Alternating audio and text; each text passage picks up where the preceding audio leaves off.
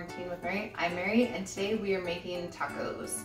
So this is a very Americanized version of tacos. We're going to be putting our taco meat into big flour tortillas, so kind of in between a taco and a burrito.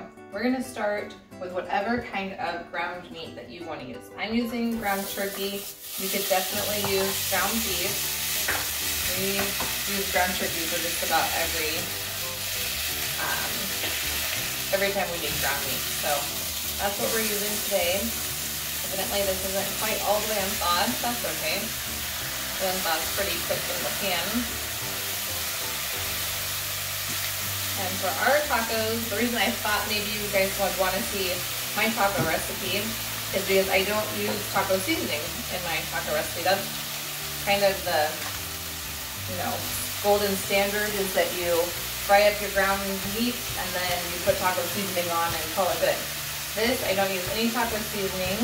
I'm going to instead be using chili. I use Nally's chili. You can use whatever your favorite chili is. And then I'm using salsa, just the salsa, kind of like paste salsa, whatever kind you like. And that's it. And then we're going to throw it into flour tortillas and put all the toppings on it. We like to put sour cream and cheese, lettuce, tomatoes, onions, all of it, whatever kind of toppings you want. This recipe, the kind of meat and the chili all together, works really good for tacos, for nachos. So a lot of times I'll make a big amount of this, and then for the leftovers we'll have nachos a couple days after we have the tacos. So you can really do a lot of things with the meat. We're gonna get this all cooked up, and then we're gonna come back and add in our chili and our salsa.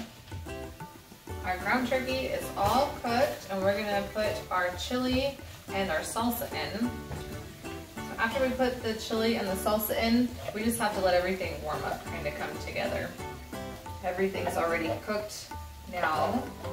We're just gonna get it all mixed up. The nice thing about the chili is that the beans in here help kind of, add more substance, and it spreads your meal out, so you can get more bang for your buck out of this meal when you add beans. Okay. Our salsa. So you guys, I'm getting unquarantined, so starting next week we won't be putting out as many videos, which makes me sad, but I hope that you've been enjoying our almost daily videos so far. But we're gonna try hard to keep bringing you some videos, at least a couple a week, even when I go back working full time. So I hope that you guys are using the recipes and enjoying them, and we're gonna keep bringing them to you at least a couple a week. So just wanted to give you a heads up. I hope that your quarantining time is going well. Mine is just coming to an end sooner than a lot of people's. So we're gonna let this hang out, get all nice and warm, and then I'll be back with some tortillas. Our taco mixture is all nice and warm. I'm just gonna make us a taco real quick. Like I said, these are kind of more in between a taco and a burrito. I just like to add sour cream, and this one is for one of the boys, so they just want sour cream and cheese.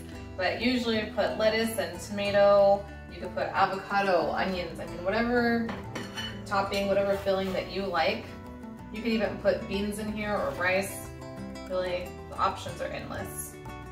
So there is our taco, and I hope you like our recipe. Thanks for spending some quality quarantine cooking time with me.